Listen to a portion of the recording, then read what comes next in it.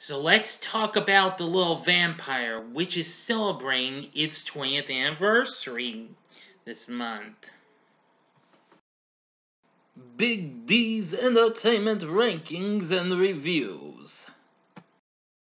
So greetings my fellow YouTubers and welcome to Big D's Entertainment Rankings and Reviews.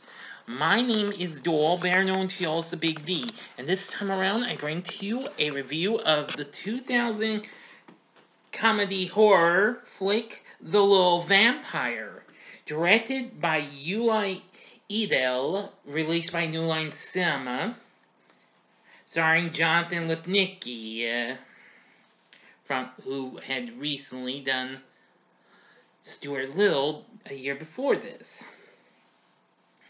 along with Rollo Weeks, Richard E. Grant, Jim Carter, and Alice Krieg. The film's based on the book series of the same name by Angela Summer Bolenberg. The film's about a boy who tries to save a young vampire and his family from a ruthless vampire hunter in the hopes of making them become human. So, if you are ready, let's get into our story. Now, Johnathan Lipnicki, who I mentioned the previous year, played George in Stuart Little, and then a couple years later after this, its follow-up, plays a 9-year-old boy named Tony Thompson, and he moves with his family to Scotland from California, where his family takes up residence in a small castle while his father is employed building a golf course on the estate of Lord McAshton. Since arriving in his new home, Tony has experienced recurring nightmares about vampires and a mysterious comet. Things also don't get any better for him at school as he gets picked on by Lord McAshton's grandsons Flint and Nigel. Soon, one night, while dressed up as a vampire, Tony is mistaken for one by a young vampire boy named Rudolph, who is on the run from an evil vampire hunter named Rookery. After realizing that Tony is not a vampire, Rudolph tries to attack him, but ultimately fails due to being weakened by Rookery. After trying to leave through flying out the window, Rudolph falls from the sky due to his weakness. Tony helps him find a cow to feed from, and in return, Rudolph takes Tony flying. They quickly become friends, and Rudolph confides to Tony that his family only drank animal blood and wished to become human. So, Rudolph reveals that they are searching for a magical amulet that can be used to turn vampires into humans, but Rookery is also seeking to use the amulet against them. So, Rudolph takes Tony to the cemetery where his family lives, but they are confronted by Rudolph's parents, Frederick and Frida, along with Rudolph's romantic sister Anna and rebellious teen brother Gregory. Frederick doubts Tony's loyalty to his son, but when Tony helps repel an attack from Rookery, Frederick begrudgingly allows Tony to help them. So, Tony and Rudolph then proceed to get revenge on Flint and Nigel, which I gotta tell you is really a fun bit and what have you. So anyway, let's get into more of this. Rookery alerts Lord McAshton to the presence of vampires in the village. Lord McAshton reveals that his family has known about the existence of vampires for generations. Elizabeth, an ancestor of Lord McAshton's, was romantically involved with Rudolph's uncle Vaughn, who was the last known holder of the amulet, and both lovers were killed by the McAshtons. Learning this, Tony, Rudolph, and Anna seek out Elizabeth's tomb, where Tony experiences a vision pointing out the location of the amulet, Tony's own bedroom. Yes.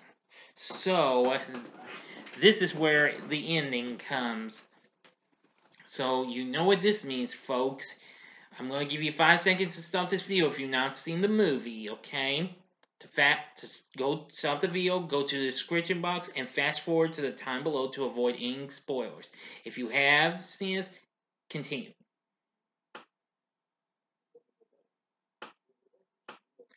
Okay, you've been warned.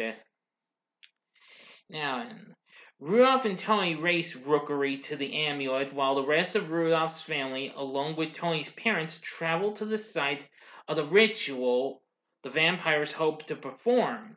After a chase, Tony and Rudolph manage to escape with the amulet while Rookery inadvertently drives his truck over a cliff and getting entangled in a blimp. Of course, they do get help from the cows, who are also now got like a fly, who are now flying. They got blood red eyes like a vampire and things too, which that's really something. Anyway, Tony and Rudolph succeed in bringing Frederick the amulet, but the ceremony is interrupted by Rookery, who returns riding the blimp.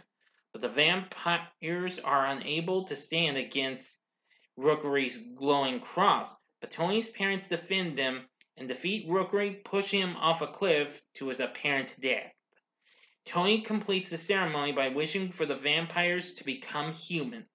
Rudolph and his family disappear as the comet passes, leaving Tony and his parents alone and unsure if the ceremony succeeded. Well, sometime later, while visiting the village market, Tony spots Rudolph and his family, now human, moving into a house in the village. At first, they seem not to recognize Tony, but as Tony does the whistle that Anna, got him to do to them, their memories return, and the friends are reunited. End of story. Yep. So, what did I think of The Little Vampire? Well, I will tell you, it was one of my guilty pleasures of a movie, yeah. Now, the film got mixed reviews, though, by critics, but unfortunately, the film was a major dud at the box office, as it only managed to make $28 million against its $35 million budget. Yeah, this didn't do so well. But again, this was a guilty pleasure. I loved watching this movie. I hadn't seen this in some time. Last time I watched it was like I believe a couple of years ago on Movieplex, which of course was well, it actually still is an affiliate to Stars and Encore, which is where I first watched the movie on Stars. But anyway, the story's really good, and the cast isn't too bad. I like the characters. I like Johnathan Lipnicki's portrayal of Tony.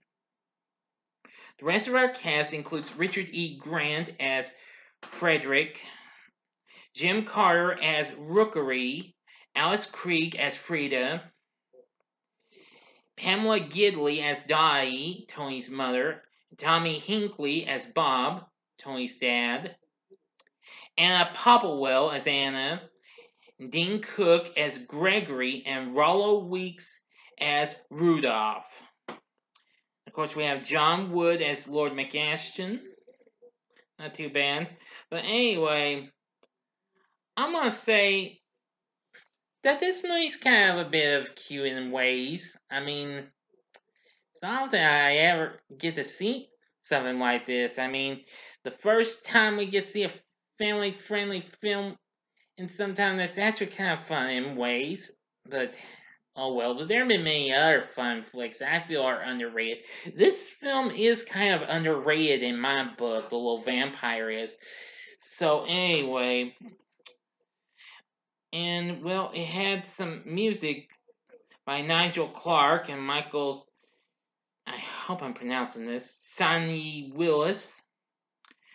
But anyway, that wasn't too bad. But I will say it had some pretty fun moments, especially when the cows start to become, help Tony and Rudolph out. Which that was really something. I mean, and when the farmer comes to check in on those, oh wow. It's really something. So the question is, would I recommend The Little Vampire to y'all?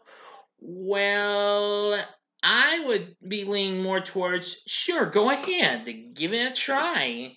I think you might like it. I mean, and if not, well, I can't say I didn't try. I loved this movie. It's pretty fun, and it's got a pretty good cast and what have you. And the story, and again, story's not too bad either. So yeah, check into The Little Vampire. You might enjoy it, or you may not. Well, you just be the judge, okay? Anyway, that's gonna do it for my review of The Little Vampire. What were your thoughts on this movie? Please tell me in the comment section below. If you like this video, click the like button below. Subscribe to my channel as well and be a part of the Big D Nation. Now, that's going to do it for family stuff for now, but later in the week, I will be reviewing Hocus Pocus on Halloween Eve. But join me next time when I get back to some real horror when I review Wes Craven's great classic, Scream. So thank you for watching my review of The Little Vampire, and if you like this, check out these other fun-filled, well, spooktacular family flicks and what have you. Go to the upper left-hand corner for my spoiler-free review of the recent Netflix movie, A Babysitter's Guide to Monster Hunting. Or, if you want a big set of movies, go to the upper right-hand corner for my big reviews of the Halloween Town quadrilogy. Or, go to the bottom left-hand corner for my recent review of Casper. And the bottom right hand corner is the button you can click to subscribe. If you like rankings and reviews on movies, TV, music, video games, etc., then I'm your guy. Thanks for watching. Until next time, I'm the Big D saying, see ya.